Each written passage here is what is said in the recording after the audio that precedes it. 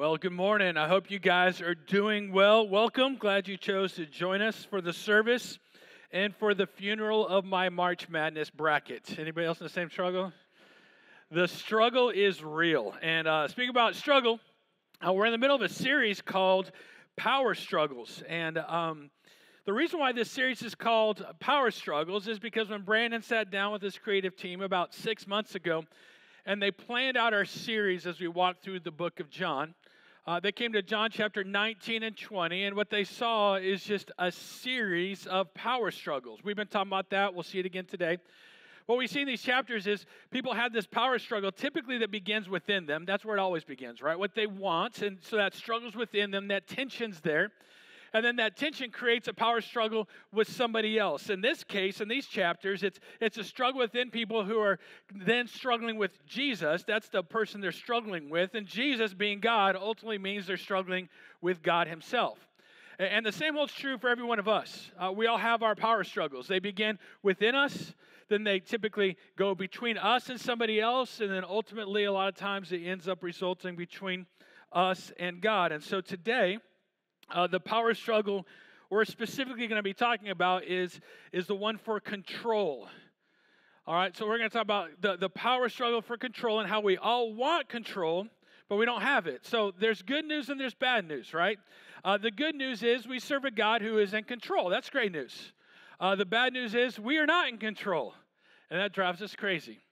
And there's always a few in the room, it never fails, like, oh, no, I don't deal with that. Like, so you're sitting here right now, somebody's like, I don't deal with control. Well, you're lying, okay? And here's a test for you to check how much you struggle with control. This is what I want you to do. If you don't think you struggle with control, when you leave here in a little bit, I want you guys to jump on Highway 90. And I want you to drive for 5 miles. I don't care which direction you go. And you're going to see very, very quickly that you have a desire for control. There's going to be somebody going by you that's speeding, and you're going to want to control the speed that they're going. There's going to have somebody in front of you that's turning, and they don't use their blinker. Sorry for that, by the way. I am really bad about that. And you're going to want to control that. There's going to be somebody that the light is red, and they're going to blow right through it, almost causing a problem. You're going to want to control them. There's going to be somebody else that's kind of like swerving back and forth. You can get by them. They're on their phone, and you're going to want to control that. There's going to be somebody like happened to me this morning on the way here. Somebody's like right on my tailgate, like right there. It's like, dude, pass me, They're right there, and you want to control that. In fact, in those 5 miles, you're going to be so frustrated that you can't control somebody. There's a possibility, that you're going to get frustrated enough that you're going to honk your horn at them. And then you're going to even want to control their response. In your control, you're going to want them to roll down the window, stick their hand out and wave and say, I'm sorry, yes, I'm a horrible driver. That's what you want. If you're in control, that's what would happen. But in reality, what's going to happen is they're going to stick their hand out the window and they're going to tell you that you're number one, and it's going to drive you crazy because that's not what you wanted. We all want control. And so here's just kind of a sidebar while we're talking about driving. This is me. I'm not representing the leadership here at Mosaic Church. This is my stance. A lot of you guys are driving around right now with a Mosaic sticker on the back of your vehicle. And so let me just chat with you real quick, okay? If you tend to speed, if you tend to not use your blinker, if you tend to tailgate and all these different things, and you have that sticker on your vehicle, it's okay. Keep it on there. It's cool. Because here's the deal. We want people to know that normal people go to Mosaic Church, even sinful people. This is really important. But if you have that sticker on the back of your vehicle, and you're that dude that travels in the left lane, making sure all of us have to slow down and pass you on the right, I need you to rip that sticker off. It is one thing for people in the community to know that we're sinful. It's something different for them to know that we're idiots, okay? So fix that problem for us. So here's the deal. We all want control. And maybe it's not driving. Maybe it's something else. There's actually phrases for different people that like control. Let's throw this one out there. You guys ever heard the phrase or the title, Bridezilla? You guys know that? Some guys, it's always, there's one dude always laughs at that. You're in trouble when you get home, buddy. So, Bridezilla is somebody who's like trying to control the wedding, and they try to control everything, and they make everybody miserable in the process. Have you guys ever heard the phrase, the title, helicopter parents? These are people who try to control everything for their kids and what goes on there. Have you ever heard the phrase a nag? A nag is a spouse. It can be a husband or a wife who's trying to control their spouse, tell them what to do. The list goes on and on. In fact, in the business world, there's a position, and their job is to be in charge of the finances, the expenditures, and everything else. You know what their title is? The controller, exactly. And so there's a controller for everything. We all try to control, but here's the fact of the matter, guys. The truth of the matter is this: no matter how hard we try, we cannot control everything. But there is one, we're going to talk about this more, that does have everything in control. And thankfully, his motives are a whole lot purer than ours are. And so today we're going to be in John chapter 9. We're going to be focusing on verse 28 through 37. And what's really interesting, just kind of preface this before we get there, because we're going to go to these verses and you're like, well, really? We're studying these today? So one of the beauties of walking through Scripture like we do, verse by verse, is sometimes we end up studying verses that we wouldn't normally study at that particular time, because we might think it doesn't fit. Now, the verses we're talking about today is literally Jesus' death on the cross. And we sit there and say, man, this doesn't really fit this time, because these verses are typically relegated for like the week before Easter or for a Good Friday service. But because we walk in verse by verse, we tackle the verses that are in front of us. So that means here in a few weeks, Brandon has to figure out what in the world he's going to teach when it comes to Easter. But here's the good news. God's in control, and it's not my problem. So that's always great. Verse 28 through 30 in John 19. Let's go and get going. It says this. It says, later, knowing that everything had now been finished, and so that Scripture would be fulfilled, Jesus said, I am thirsty. A jar of wine vinegar was there, so they soaked a sponge in it, put the sponge on a stalk of the hyssop plant, and lifted it to Jesus' lips. When he had received the drink, Jesus said, it is finished. And with that, he bowed his head, and he gave up his spirit. Now, if you've been here the past few weeks, you know what's been happening the days leading up to this event. You know that the days leading up to this event that Jesus had been captured. You know that Jesus had been beaten, that he'd been mocked, and that he'd been told to carry this cross piece, this part of the cross, up a hill. And if you know this story, you know that the hours leading up to this event, what we just read, you know that the soldiers nailed Jesus' feet and his hands to the cross, and they hoisted him up far above the earth. And at this point, he's literally hanging on this cross. And if you know the story, you know that on the surface, it looks really ugly. It looks really horrible. In a lot of ways, it's really easy to look at the days leading up to this event and think, man, this is a tragic ending to the God of this world. But here's the thing I want to talk to you guys about today. This event was far from tragic. As ugly and horrible as the pain and the death was, it is arguably the most beautiful event in all of human history. And there's two things that make it that. First, it is the means by which our sins are paid for, and the opportunity for us to have a relationship with God is made possible. See, as ugly and horrible as this whole event looks like on the surface, if it wasn't for that, we would never be able to have a relationship with God, because we never have a sin payment for all the wrongs that we've done. We would never be able to experience eternity in heaven with God if it wasn't for this event, and that's what makes it beautiful. And here's the second thing, and this is really important. The second thing that makes this event beautiful was this: Jesus was not a victim on that cross. See, so often we might sit there and look at this thing and say, well, all this was pressed upon Jesus. This was a circumstance that he had to go through. And so God really kind of had a choice at that point. He had to take this bad situation and figure out how to make it good. That's not what happened. This is something that Jesus planned, and this is something that Jesus had control of, even to his death. John Piper, a pastor, been a pastor for years, phenomenal one, wrote a lot of books, and he says this a lot better than I do. So let's just listen to what he has to say. He says, if we were to look at Jesus' death merely as a result of a betrayer's deceit, and the Sanhedrin's envy and Pilate's spinelessness, and the soldier's nails and spear, it might seem very involuntary. And the benefit of salvation that comes to us who believe might be viewed as God's way of making a virtue out of a necessity. He goes on. He says, but Jesus was not accidentally entangled in a web of injustice. The saving benefit to sinners like us, and he appointed I'm sorry. God planned it out of his infinite love to sinners like us, and he appointed a time. Jesus, who was the very embodiment of his Father's love for sinners, saw that the time had come and set his face to fulfill the mission, to die in Jerusalem for our sake. No one takes my life from me, Jesus said. I lay it down on my own accord. All right, obviously Hooked on Phonics did not work for me. See, here's the deal.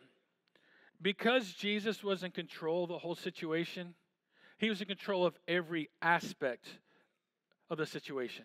He was even in control of the timing of his death. John said it this, we just read it. He says, when Jesus, he had received the drink, Jesus said, "It is finished."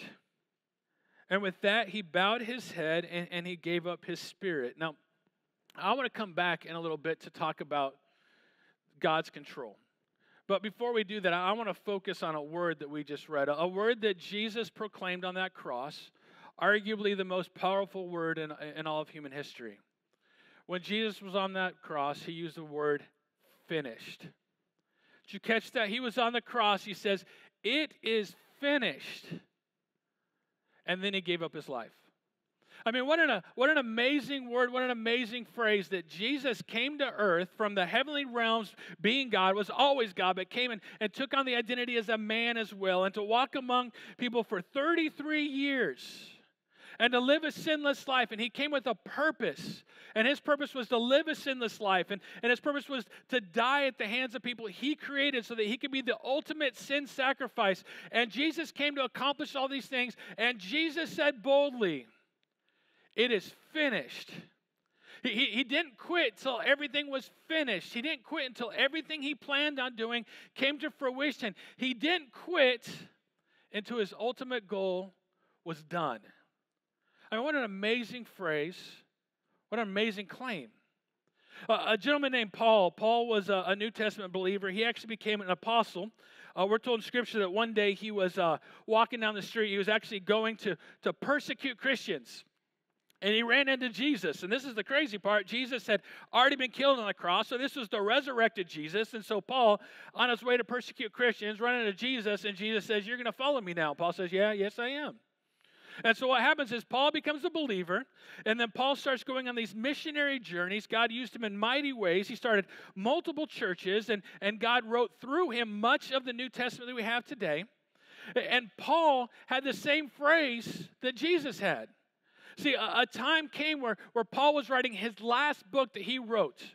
It was actually to a man named Timothy. And in this last book that he was writing, he was actually in prison. He was facing certain death. And he didn't write to Timothy. He says, "Hey, come get me. Oh, man, I'm not done yet." He didn't say any of this. This is what he said, 2 Timothy 4:7. He says this. He says, "I have fought the good fight. I have finished the race. I have kept the faith." I mean, isn't that an amazing claim? Isn't that an amazing thing to be able to say to God? Say, here's the deal. I'm not perfect, God. I've messed up more times than I would ever want to admit. But there's going to be a day that we die and we stand before Jesus, and we're going to go to heaven because of Christ's blood on us, because we believed in him, and so we're going to have salvation, but we're going to answer for our deeds.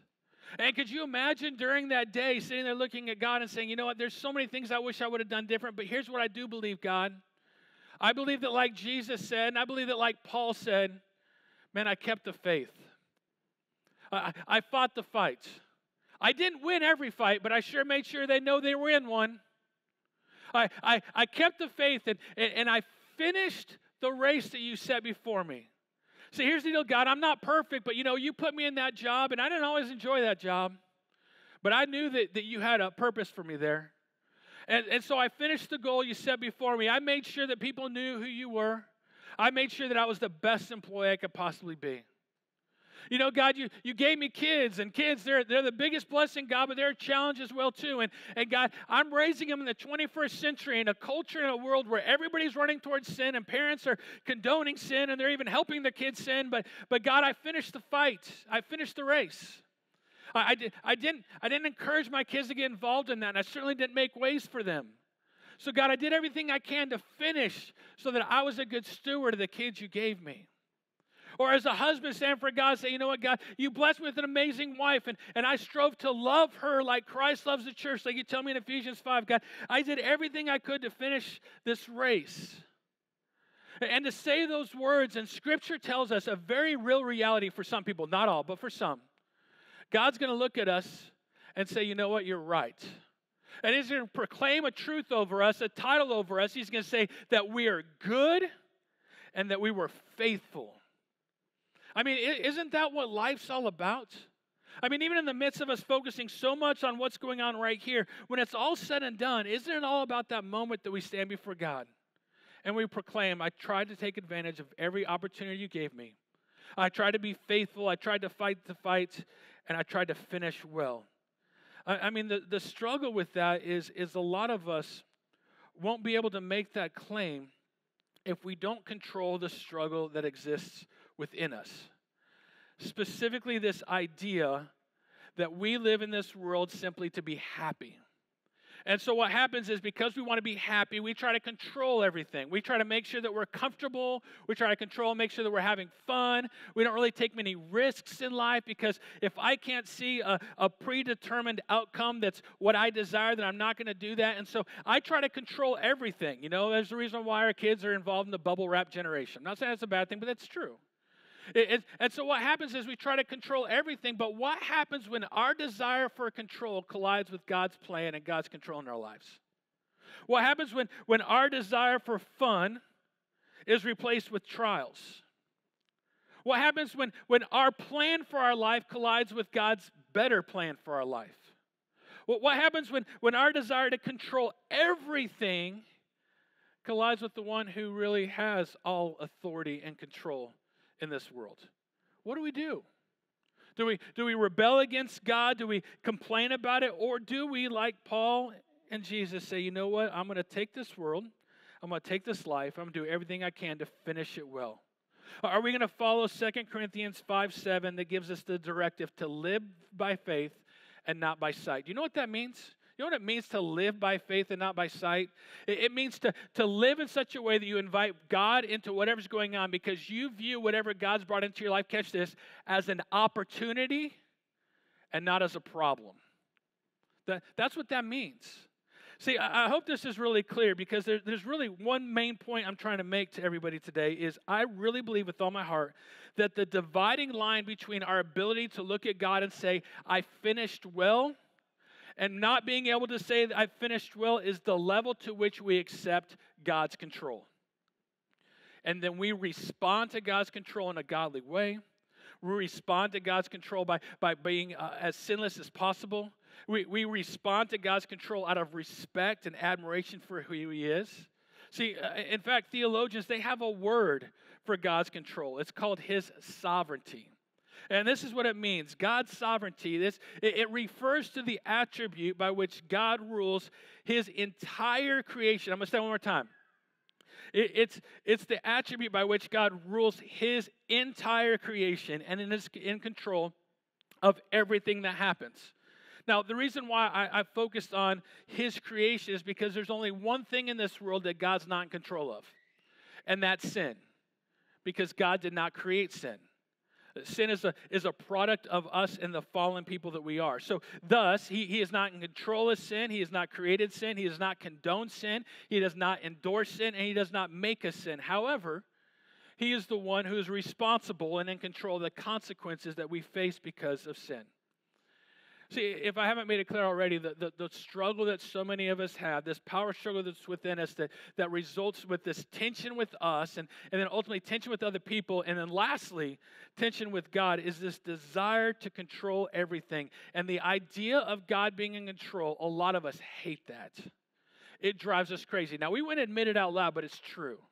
Because if God's in control, young people catch this, if God's in control, then He's in control of what is right and wrong, and you are not.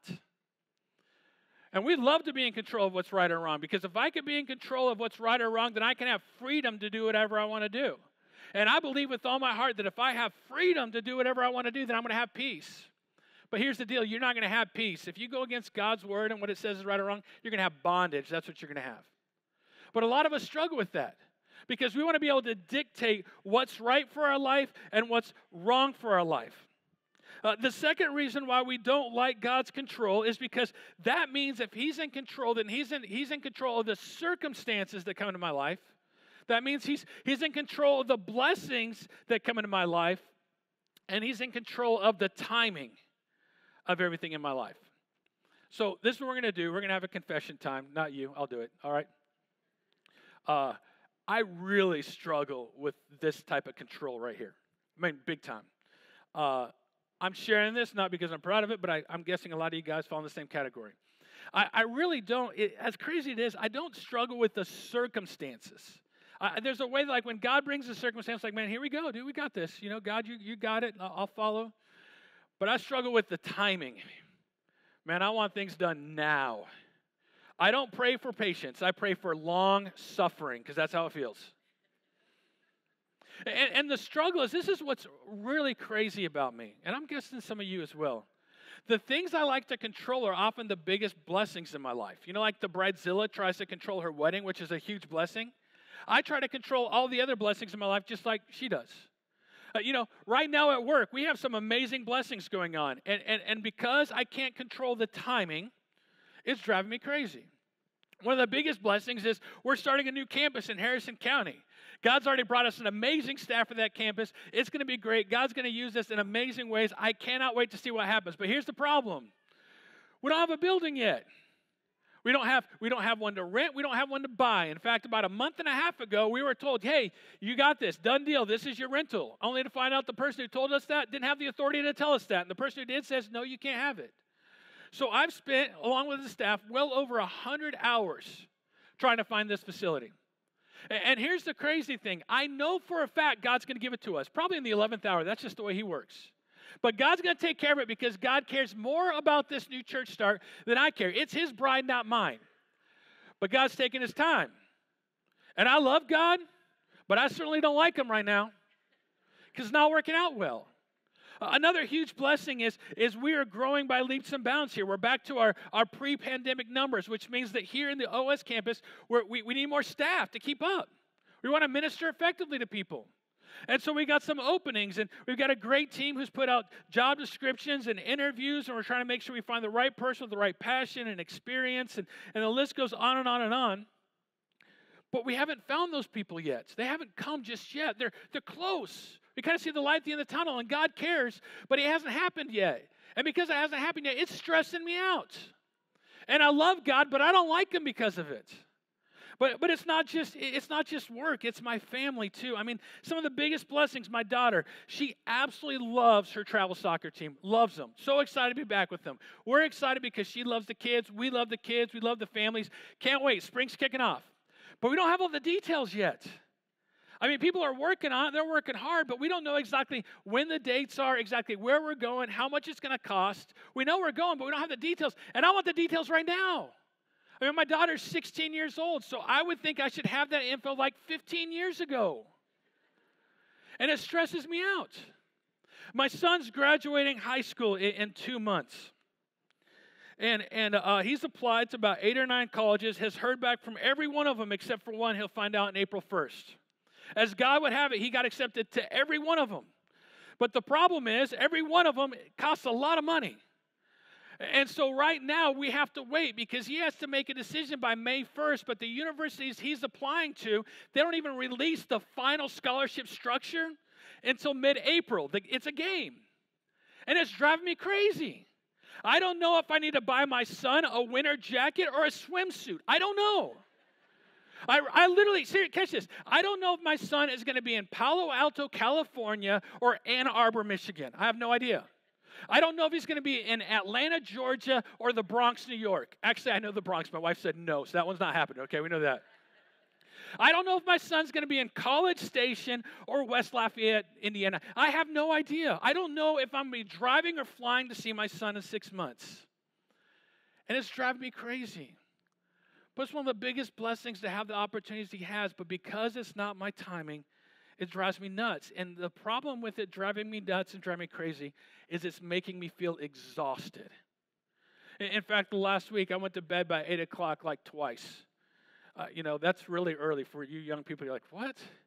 I saw this thing about the Amish recently, and they talk about all these different characteristics about the Amish, and they said they go to bed early, like 7:30 or 8, and I'm like, I didn't know I was Amish. But I'm exhausted. But it's not just me that's exhausted. I'm exhausting everybody else around me. I mean, they're exhausted because I'm a stress ball over dumb stuff that's going to be taken care of. I just have to be fruitful and do my job. People around me need fruitful and do their job, and everything's going to work out because God has got control. And you know what's so crazy about my desire to control the timing for things? I mean, you know this. I know this, but for some reason I just struggle with it. As soon as everything I'm stressed about right now is taken care of, it's going to be replaced by something else that I want to control the timing of. And we all do it because here's the deal. One of the biggest power struggles I deal with, I'm guessing one of the biggest power struggles you deal with, is this idea that we want to control everything. Because we believe that if we can control it, even down to the timing, it'll bring us peace. But here's what's crazy. In our heart of hearts, we know that's not true, but yet we're still running that way. It's like a dog to their vomit. And we think if I can control it, I'll have peace, but we know that's not true. We know that the real peace is recognizing that God's in control. The real peace is saying, God, I'll follow you wherever you want me to go. I'll do whatever you want me to do. And God, I'll be as fruitful as possible no matter what you bring into my life. And we know that when we have that mindset, we'll experience true peace even when God says wait. We'll have true peace even when God says no. And we'll have true peace even when God says hold tight because this is going to hurt a little bit. Because we know God's in control. Going back to our verses, we're going to read verse 31 through 37 that precede the ones we just read. And what we're going to find out is that Jesus, he had just passed away. We just read that. He gave up his spirit. But even after his death, we learn that he is still in control.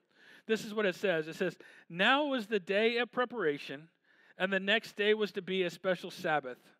Because the Jewish leaders did not want the bodies left on the crosses during the Sabbath, they asked Pilate to have the legs broken and the bodies taken down. Then soldiers therefore came and broke the legs of the first man who had been crucified with Jesus, and then those of the other. But when they came to Jesus and found that he was already dead, they did not break his legs. Instead, one of the soldiers pierced Jesus' side with a spear, bringing a sudden flow of blood and water. The man who saw it, now the man who saw it, John's referring to himself here. He says, the man who saw it has given testimony, and his testimony is true. He knows that he tells the truth, and he testifies so that you may also believe. These things happen so that the scripture will be fulfilled. Not one of his bones will be broken. And another scripture says, they will look on the one they have pierced. Now, in order for us to kind of understand what's going on here, we got to put it in context. If you look back in verse 14, partnered with what we just read, saying it was the day before preparation, what we learn is it was the day before the Passover. Now, normally, if it wasn't a special day coming up, they would leave the people on the cross until they know for sure that they were dead, often long enough for flesh-eating birds and animals to start picking at their bodies and their faces. But because the next day was the Passover, they wanted to clean the land of any death or defilement. So it says, so this is what we need to do. We need to speed up their death. And a way that they would speed up their death is they would break their legs, because when they're on the cross, they had nails in their feet. And the only way for them to breathe was to lift up so their lungs would expand. They could breathe and then push and let themselves down. And so that's the only way that they could breathe, is to push on that nail. But when they break their legs, they can no longer do that. So they couldn't push themselves up to breathe. Thus, they would suffocate in short order. Now, this was typical. So they go to the first man, they break his legs. We're told he goes to the other man, the second man, and they break his legs. But then they come to Jesus. And they say, you know what? He's already dead, so we're not going to break his legs. We're going to put a spear in his side. This was very atypical. Because whether they thought he was dead or not, they would normally break their legs. And they certainly didn't typically put a spear into his lungs. That wasn't common. And so we're sitting there saying, well, why in the world did this happen? And this happened because God was in control. And in his control, Jesus wanted to make sure that everybody there knew that the man that they just killed on the cross was actually God that was told about 1,000+ years ago. See, John said it this way. We'll go back to what we just read. He says, these things happen so that the scriptures would be fulfilled. Not one of his bones will be broken, and another scripture says they will look on the one they have pierced. See, when John wrote those words, he's thinking back to the Old Testament. He's thinking about those prophets and those writers who God spoke through hundreds, thousands of years ago. When he wrote those words, he says, as Scripture says, not one of his bones will be broken. They'll look at the one they are pierced. He's thinking of Exodus 12:10 and Numbers 19:12 and Psalm 34:21 and Zechariah 12:10 and Zechariah 13:1, along with some other verses. And so the question is, how in the world is it possible for writers thousands of years before it happened to accurately write what would and would not happen to the Messiah on the cross? And the answer is simple. God has always been in control.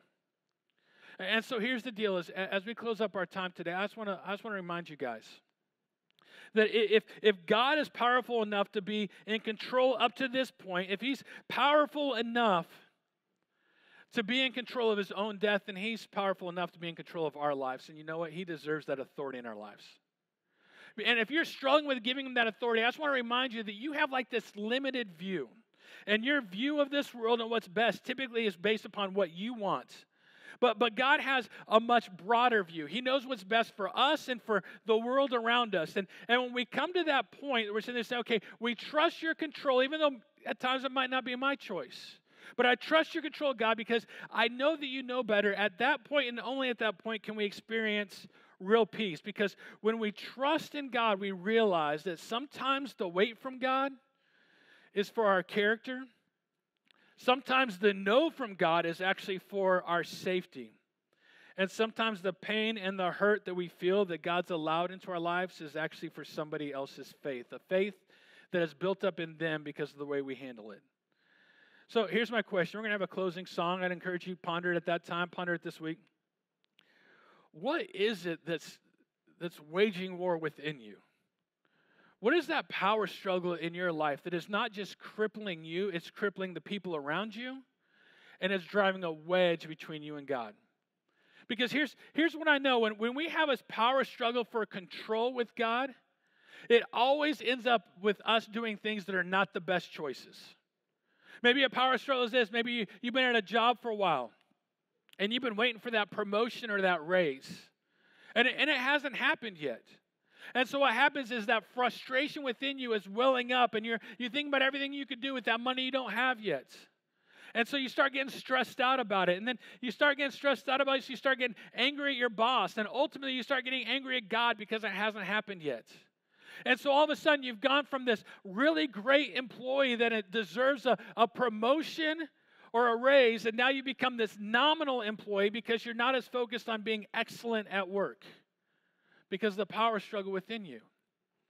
Maybe you're a young person in this room, and you're sitting there thinking, man, I need to find that perfect mate. I mean, I'm really frustrated because I can't find them out there. And so it turns into this power struggle between us and God because, like, God, this is what I want, but you're not giving it to me. So, God, what's going on here? And so what happens is in the middle of that power struggle, instead of focusing on us and growing and maturing in the Lord, we start to become stagnant in our faith. My son says this all the time. He's 17. He says, here's the deal. He says, I got one job. My job is to live in such a way that the girl I'm looking for is looking for. That's what it is. And what happens is this power struggle within us, it wages against that. And all of a sudden, we're not focused on being the type of person that we're looking for is looking for. This is a really hard one. My heart goes out for people like this. Maybe the challenge is this. Maybe your kids have fallen away from the Lord. I can't think of a bigger tragedy than that. It's breaking your heart. You can't talk to them about God. They want nothing to do with God. You can't talk to them about faith or church. They want nothing to do about it. And it's breaking your heart. But it's frustrating you, and it's stressing you out to the point that it's driving a wedge between you and them and between you and God. And so what happens is because it's driving a wedge between you and God, you're no longer trying to act like God in their life. You're not trying to take on the attributes of God. So every time you get together with them, you're nagging to death on what they're doing, and you're failing to show them the love of God that came to pay for the multitude of sins. And to show them the love of God that will hopefully draw them back to the faith. I don't know what you're struggling with. I know what I struggle with. I struggle with timing. And God still hasn't solved that problem in 46 years. I don't think he ever is. But what's that struggle that's welling up within you that's causing stress and anxiety within you, causing stress and anxiety with other people, and ultimately waging war between you and the one who has authority and control in your life? What is it? Be honest with God. Here's the great thing. God already knows your struggles. And God also knows that when we're honest with Him, that's the first step in healing. That's the first step in saying, God, this is my struggle. I need your help. And then, guys, accept His help. Accept His sovereignty. Trust that He has the bigger picture in mind, and trust Him with every aspect, even the timing. Let's pray. God, as always, we just always want to pause and recognize that we're here simply because you allow us to be here. God, there's nothing about us that's great or perfect, but Lord, you are. And so, God, as we study your word and we see the fact that you are in control of even the last breath that you made here on earth, God, we praise you that the story wasn't done, that death was defeated 3 days later. And because of your sacrifice and your death, God, we have a payment for our sin and we can have a relationship with you. God, I pray for everybody in this room. God, I pray for those in this room that they don't know you. And God, the reason why they don't know you very possibly is because they're really having a hard time relinquishing control in their life over to you. God, I pray that you help them see that you have what's best in mind for them. God, you love them beyond all measure. God, there's people in this room like myself who are followers of you. God, I think probably every one of us at some level that, God, we're just stressed out so much because we're just trying to control everything or aspects of things. And we're missing out on the peace that you provide. We're missing out on living the life that you're calling us to live by just trusting you, God. And so, God, I do pray that we trust you. I pray that we trust you with the weights. I pray we trust you with the no's. And I even pray that we trust you when hard times come. In your name we pray. Amen.